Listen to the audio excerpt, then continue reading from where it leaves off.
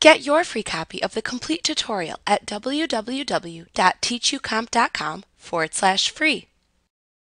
To view the apps in QuickBooks Online, click the Apps link in the navigation bar, and then click the All Apps link in the page that opens to the right to see all the applications that work with QuickBooks Online Plus. These are Intuit and third-party applications that will integrate into QuickBooks Online, making it more efficient and easier for you to use. Many provide features not available in QuickBooks Online. There is a large selection of constantly changing apps on the page. Some apps may disappear or change as they are discontinued or updated. An important point to remember is that some apps may require a subscription fee and an account outside of QuickBooks Online Plus to use them. At the top of the page is a large Search for an App field. Use this field to search for apps by name. Directly above the search field are two tab links that you can click to open the associated page. The All Apps tab shows the current page. The My Apps tab shows a page that contains any apps you have started to use. The My Apps tab is also where you remove any apps you no longer want to use. To learn more about an app or to download it, click the App Description to open a window with a description of the app and often a video. There are tabs across the top of the page for Overview, Reviews, Pricing, and Support.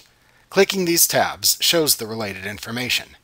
To download the app, click the Get App Now button. Generally, a new tab then opens and the process starts automatically. Depending on the app, follow any further instructions to integrate it into QuickBooks Online Plus. To return to the All Apps page, click the X in the upper right corner.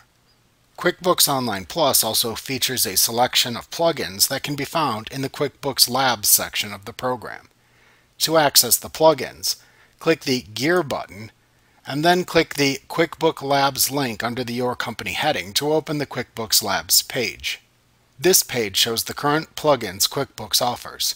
Each plugin has a video that shows what the plugin does and a See Demo and Give Feedback links. To enable a plugin, click the slider button to the right of the plugin title to switch it from off to on. It is important to remember that the plugins within the QuickBooks Labs are all experimental plugins, and they may not always be available or always work correctly. When you are finished with this page, click the Done button in the lower right corner to close it. Like what you see? Pick up your free copy of the complete tutorial at www.teachucomp.com/free.